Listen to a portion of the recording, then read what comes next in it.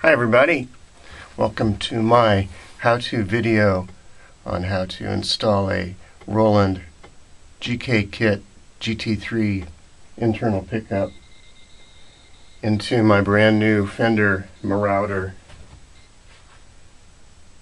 guitar. The Marauder is the Modern Player Marauder version that Fender just released, based on the mythical 1960s Marauder that was designed and published but never sold.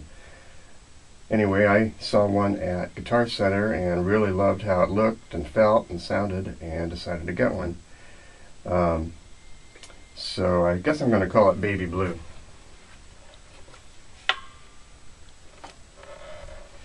Anyway, I've got everything laid out here, and you can see I have a nice headrest, neck rest for my neck of the guitar so it doesn't get a sore neck during the procedure.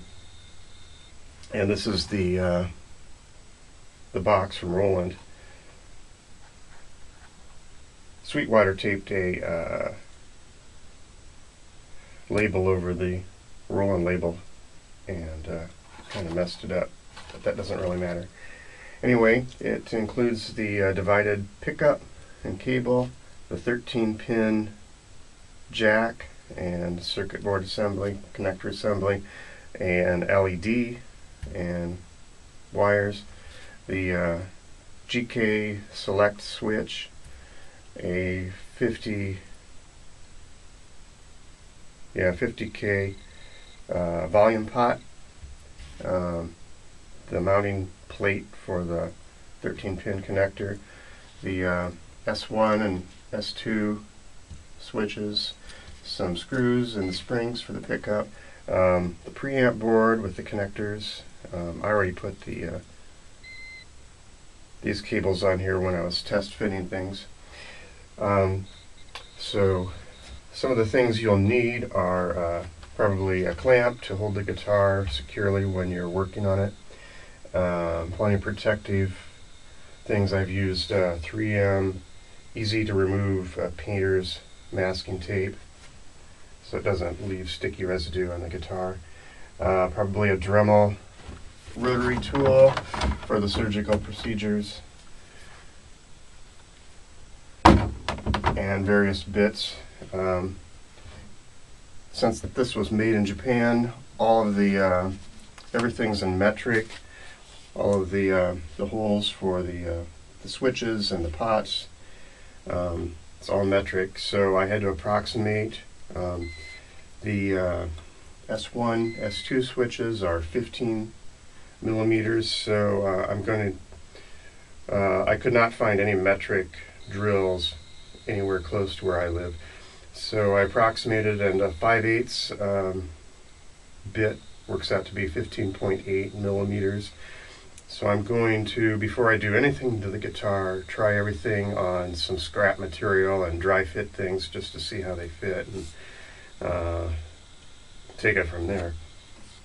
The instructions from Roland are on one sheet of paper. Kind of leaves all of the details of the installation to your imagination based on your particular guitar, but it does show the dimensions and the wiring diagrams, all the hookups, and it even comes in Japanese and Chinese, and I'm not sure what else in the back. So I did a lot of planning first and wrote out my own 36-step set of instructions on what I'm planning to do, and then I planned the layout so that I want things to look as nice as possible and as clean as possible.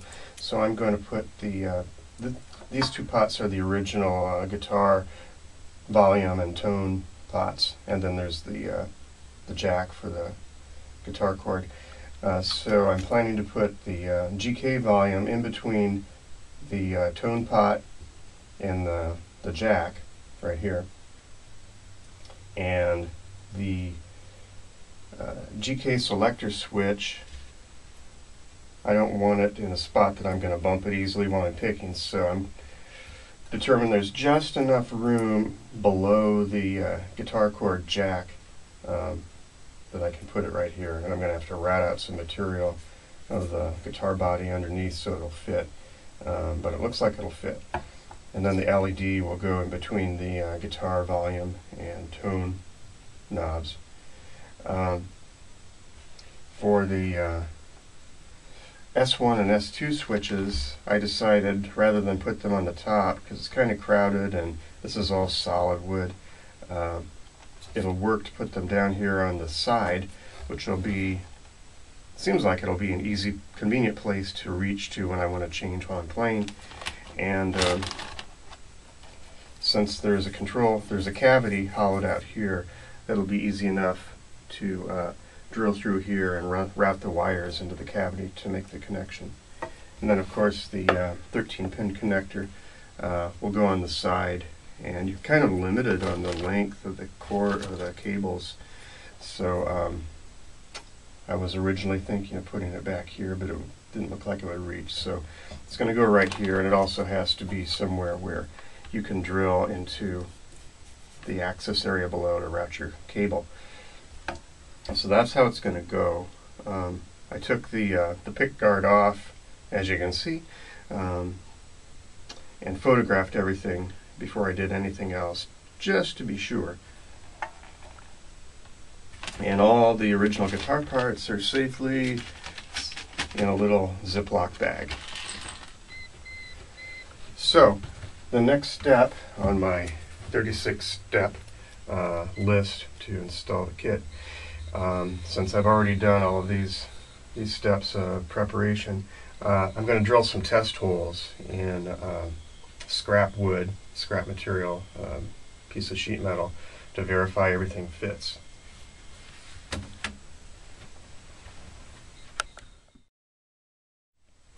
Okay, I am back from drilling my test holes, and everything that I calculated in advance worked.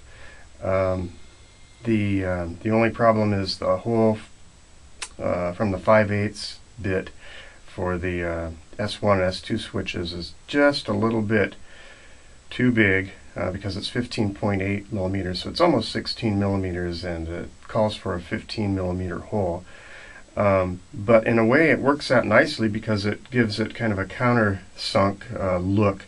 So I'll probably have to add a little bit of adhesive in there under the switch when I mount it, so it stays really secure for the final assembly. But anyway, so there's the final test bores. The LED is 21/64. The hole for the volume pot was a 19/64 inch bit. The select switch is a 1/4 inch. And again, the S1 and S2 holes will be 5/8. So there they go. Now on to drilling in the guitar. That's going to be hard. Oh, and by the way, those titanium drill bits that I bought from Sears, they're very sharp, so I cut my finger. Try to be safer than me.